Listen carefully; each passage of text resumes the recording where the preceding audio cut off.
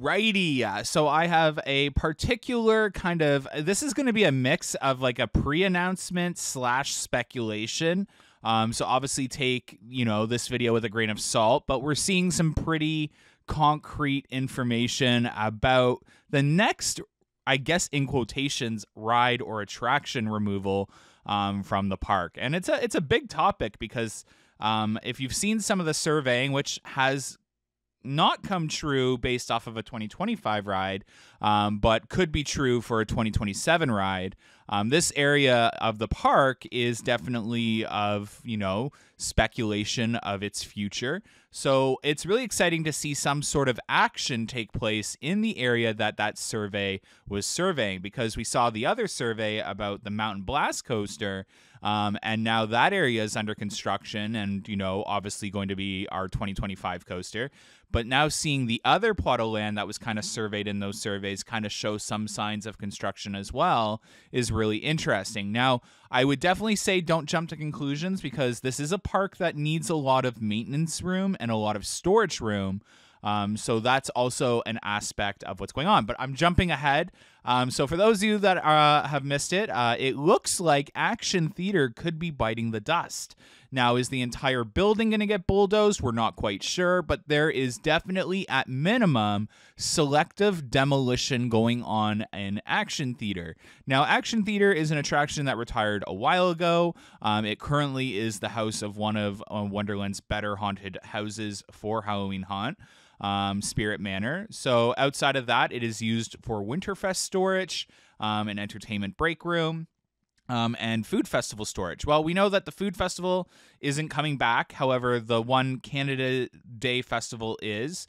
But outside of that, no food festivals will be taking place this year.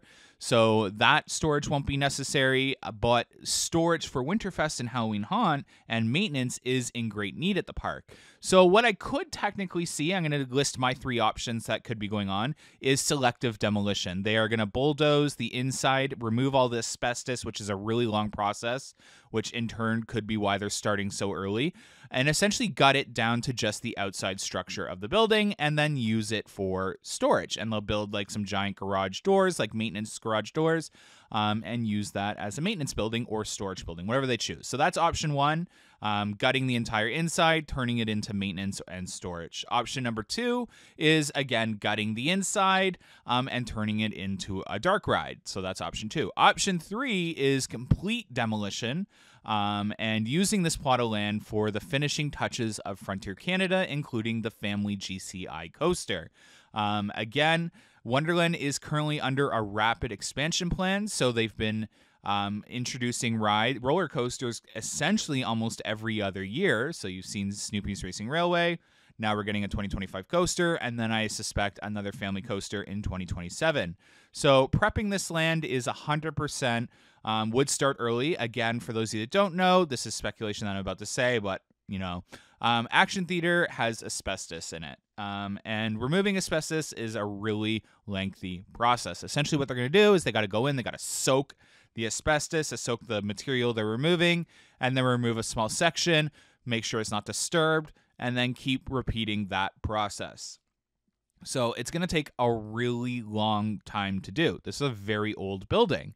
It's also raccoon infested from what I've heard.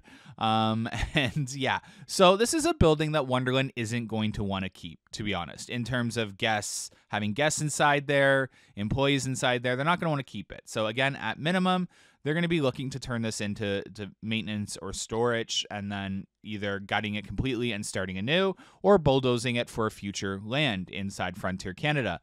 I think the option number 3 is most plausible. Again, they do require a big area for that expansion, and the park is under a very large and quick expansion plan. So I 100% could see the park eyeing that. And who knows, maybe that includes a themed hotel down the route. But outside of that, again, the most plausible options are storage, maintenance, dark ride, or future plot of land expansion inside Frontier Canada. Those are the only 3 things that I could see being the case. But yeah, it's really exciting. So the reason why we know this is going to be either selective or demolition is PDI Presley is on site, and that is the company that has essentially demolished everything that has been demolished at Canada's Wonderland. Extreme Skyflyer, Skyrider, the buildings in Elpin, and yeah.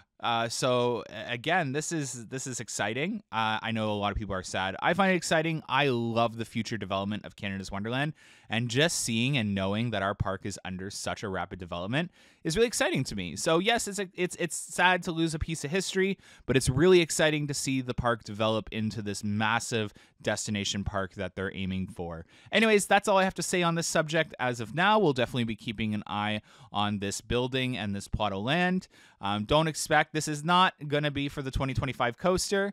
If anything, it's going to be for our 2027 coaster. But yeah. Anyways, thanks so much for watching, guys. Have a good one. Bye.